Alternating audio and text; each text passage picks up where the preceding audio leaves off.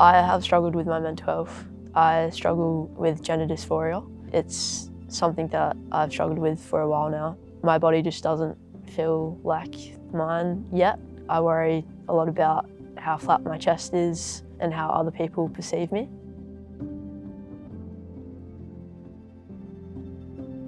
I think my community can be accepted more in sport by understanding that we just want to play. We just want to get the positive impacts from sports like everybody else, and just listening to how you can create more of an inclusive environment and cater to all people, not just trans and gender diverse people, but anyone new coming into sport.